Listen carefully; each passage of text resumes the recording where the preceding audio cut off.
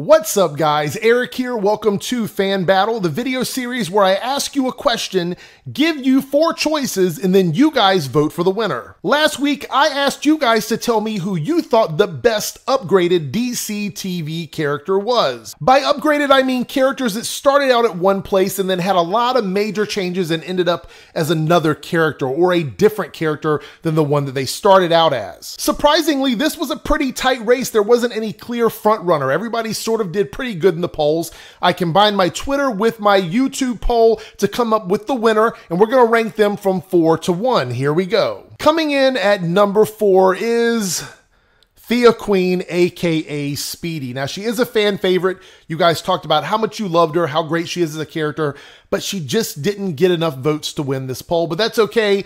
I'll include Speedy in another poll at some point down the road. Number 3 is Wally West, aka Kid Flash. I thought he was going to do better, but he just didn't have enough votes to beat out the other 2 girls. But I still love Wally West. I think he's a great character. I think he'd be better on another show, you know, developing on his own. But hey, you can't win them all, right? And now for the winner. Number 1 is Caitlin Snow, aka Killer Frost, aka whatever name they decide to use for her in season 4. She took the lead. She edged out Sarah Lance as the White Canary, another fan favorite, but these 2 were pretty close at the end. I think that they're still, like, I kind of agree with this a little bit because I think Caitlin's transformation was maybe a little bit cooler, but I still love Sarah. She's my favorite female character in the DC TV Arrowverse.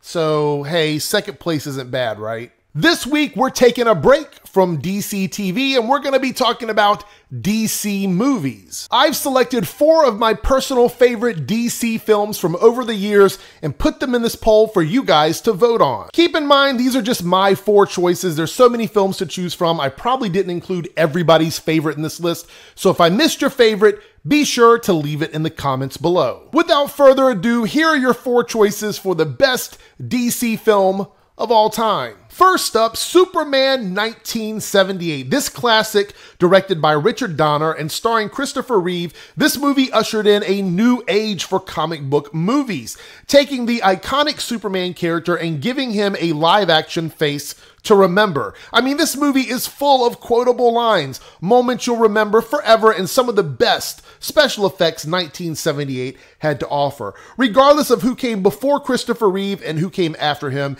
he's considered by many to be the gold standard when it comes to a live-action Superman. And don't forget, we had Gene Hackman as the unforgettable Lex Luthor. This version has stood the test of time in pop culture. So does this movie sit at the top of the list for you? Next up, Batman 1989. Over the years, Batman has seen more live-action films than just about any other superhero.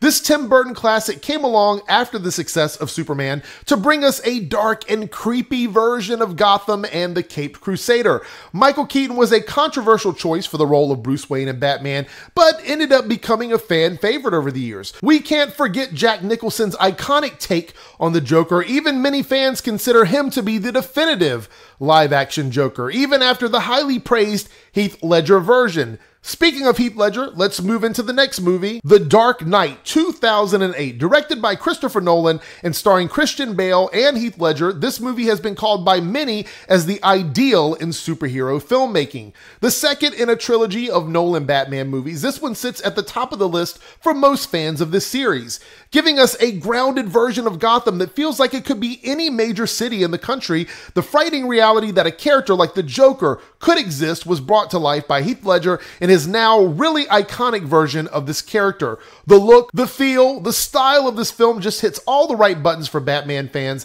and is considered by many to be the definitive Batman live-action film. How about you? Is this considered the best DC live-action movie? And lastly, we're going to get current and go with Wonder Woman from 2017, a highly praised film critically and fans alike. Wonder Woman brings us a live-action version of this character that packs a punch and still has a lot of heart. Gal Gadot brings this character to life in a movie that seems to take the simple origin story and makes it feel larger than life. Special effects and combat scenes backed by graceful storytelling and iconic visuals, this movie has many fans calling it the best that DC has to offer with their live live action films. Did this movie do it for you? Is Wonder Woman the definitive, the best, the top of the line when it comes to live action DC movies? Let us know in the comments below. And there you go, your 4 choices for the best DC film of all time. Again, I realize I'm not gonna have everybody's favorite in this list.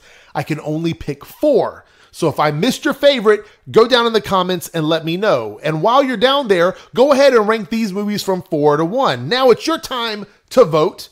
Up in the corner, you're going to see a little thing pop up. You guys know how to do it.